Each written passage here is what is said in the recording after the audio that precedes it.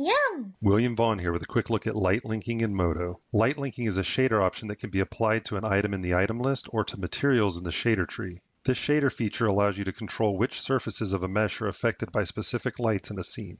Start by selecting any number of lights you'd like and create a group that we can use with light linking later. Right-click on an item in the item list that you'd like to change how the lights interact with it and choose Create Item Shader. With the item shader selected, choose the group we created for the light group. By default, the light linking mode is set to exclude, so in this example, the floor item is no longer affected by the lights in this group. You can also control light linking on individual material groups in the shader tree instead of the entire item by selecting a material group in the shader tree and adding a shader layer. Just like before, select the light group you'd like the material to exclude. Drag the material group above the base shader so that the base shader doesn't override the new shader's properties. As you can see, the material is no longer being affected by the lights in the group. Oh, look at the time.